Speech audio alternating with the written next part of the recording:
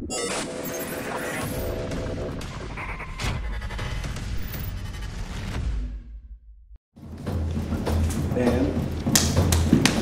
see how I use the hand? Good. And I'm allowed to tackle, right? A lot of wrenching guys get beat a lot because of the tackle. You should better defend against the tackle. You shouldn't get too close, because you get too close, you come in, you get too close like that, it's very easy for the guy to grab you. So you have to maintain proper structure. So if I come in and he tries to tackle, whatever you want, you shouldn't be able to tackle that easily, right? I should be able to come in without him tackling you. You should be able to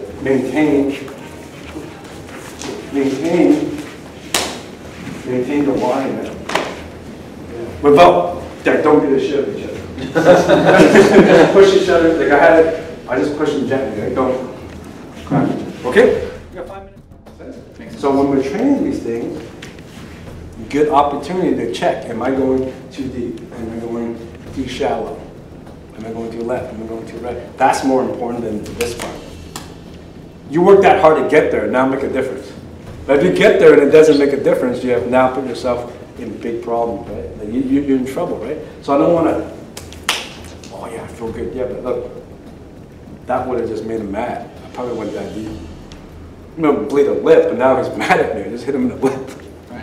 Right? Or, oh, and then it's like, yeah, but you're making the guy mad. So I don't like spazzing, right? You want to, when you get in there, that's no good. Now it's a push. Unless I want to throw him down, then it's good, right? So you want to check until you go, no, I think that shot would have did it. Not because you're tough, not because you're strong, but anatomy. Cool? Let's work on that. But we just did this one, right? Yes. So now he goes that, he packs us, right? Let's do that one. Cool? Same thing, you're checking here.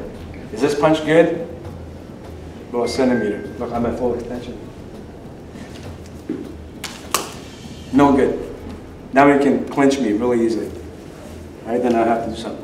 Why put yourself at risk and not hurt the guy? Right? But that's 5 inches. If he tries to clinch me, there's stuff in his way. Right? So, you know what I mean? So just go slow, be gentle like that, but try to see if you can get above like that. 5, 6 inches is good. Cool? Okay, that's good.